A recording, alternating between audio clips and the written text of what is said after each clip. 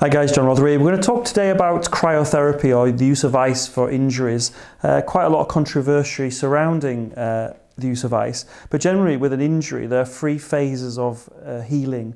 The first phase is the inflammatory response, which is why we use heat. The second stage is a repair stage, and the third stage is a remodeling stage. So with inflammation, when we put an ice pack, as we've got here for example, or some ice cubes in a bag or whatever you choose to use, some spray, the whole idea is that when you put ice on, it causes a vasoconstriction of the blood vessels. That means they get smaller, and what that does is it obviously decreases the amount of blood to the area.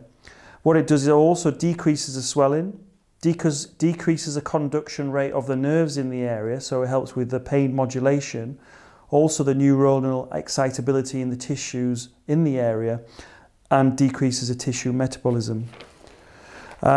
You can also take NSAIDs or anti-inflammatories during this phase, but again there's massive controversy regarding this as well.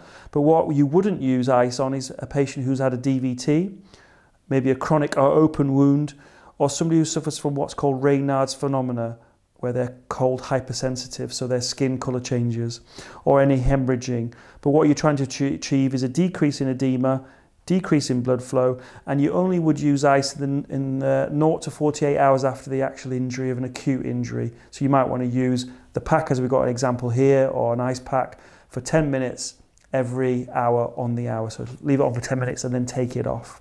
Thank you.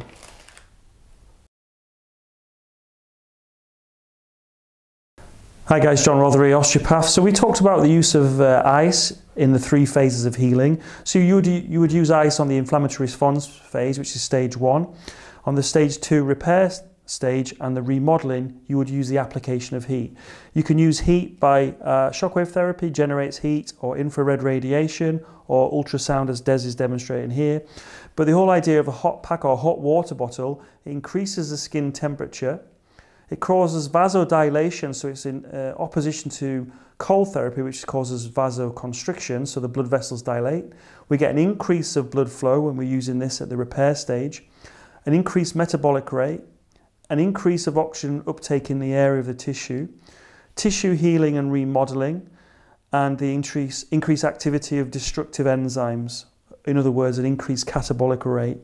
So the whole idea of heat is to move into the repair stage and the remodeling stage in combination with maybe your physiotherapist may use for an injury. For example, the medial collateral ligament may use heat, may use ultrasound, may use shockwave or radiation, infrared radiation to increase the heat in the area.